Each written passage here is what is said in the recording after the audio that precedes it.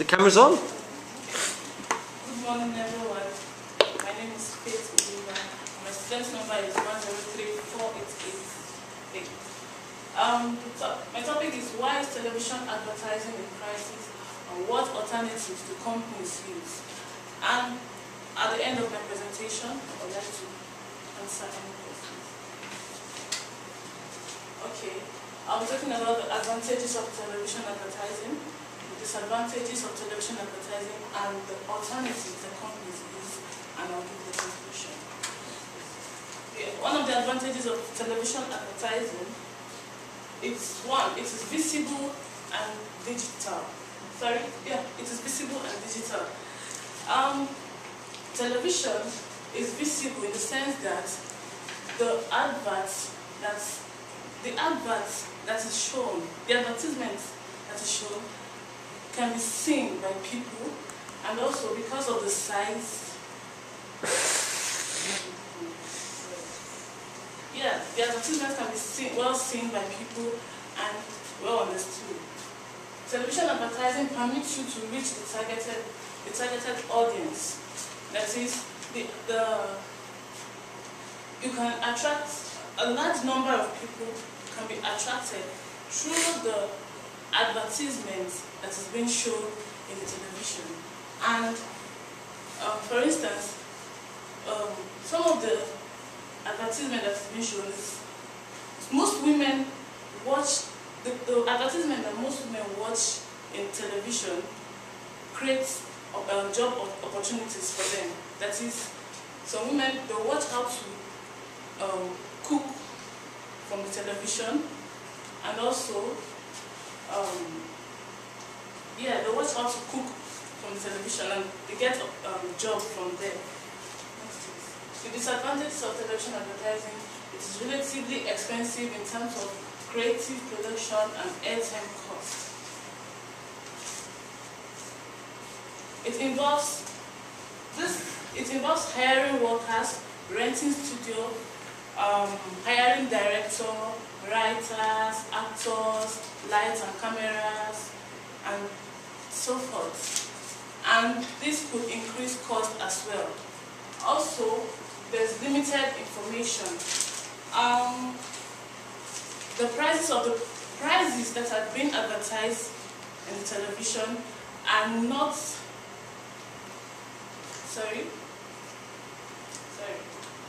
the prices of items that have been advertised in television are not the real. They are not the real price. Most of the time, in most cases, the real prices of products are not being advertised in television. The alternative that companies use. Most companies use radio. Most companies use leaflets. Some companies use internet, social networks such as Facebook, Twitter, MySpace, and so on, and magazines. The internet, most companies, they prefer advertising their products on internet because large number of people concentrate on the internet. That is, large number of people concentrate on the internet because they get more information from it. Whereas the television, you cannot.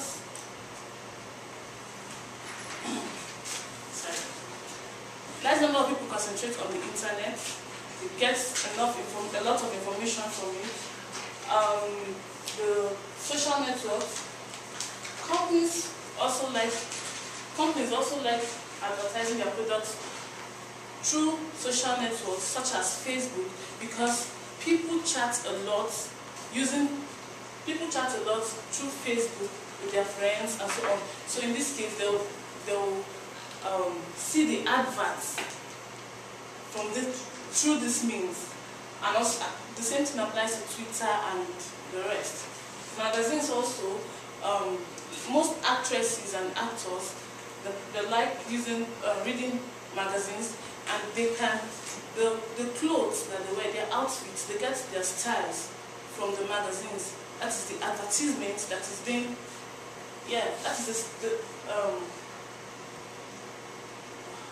the clothes that is being advertised in the magazine is being seen by people, by actresses and actors.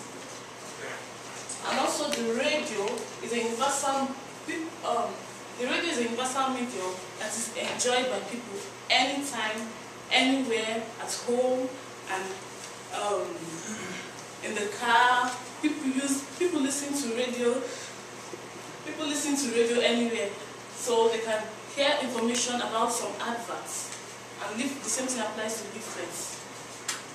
Conclusion: most people contribute to television advertising prices in one area or the other because they focus on the internet, browsing 24 hours daily, or chatting with their friends on Facebook or Twitter. I'm sure most of you love Facebook, especially Korean.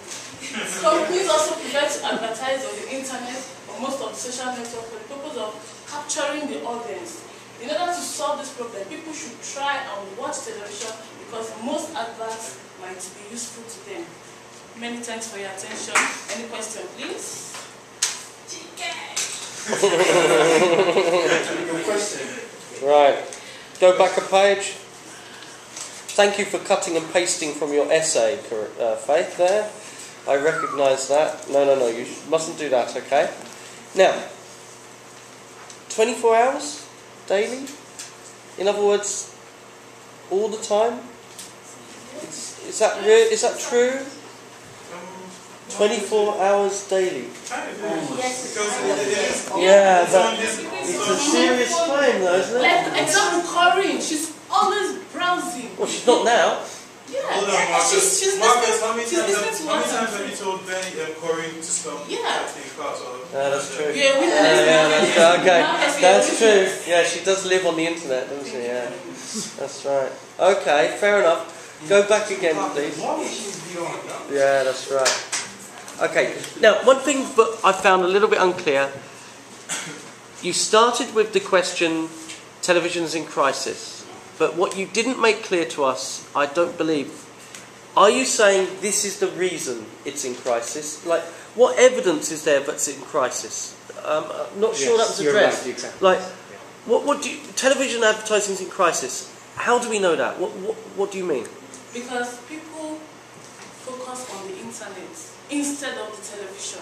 And so, right. Okay. So does that mean that companies should focus their advertising on these media? yeah, people also should focus on the television. Advertisers.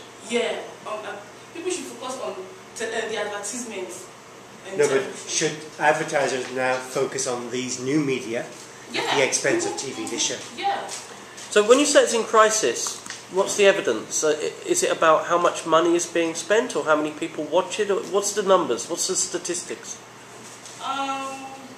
Okay. According to the internet statistics, 30.2% people use the internet. No, that's not what I asked. You said television advertising is in crisis. Let's talk about that. What evidence do you have that, for example, television advertising is producing lower revenues, lower money now? Do you have any evidence for that? Or any evidence that fewer people are watching the advertisements?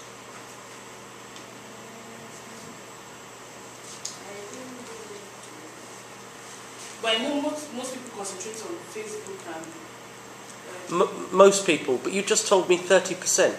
No, I mean the internet users are 30.2%. Yeah. While the Facebook has 130 friends on average. Has? 130 friends, 130 users on average. So if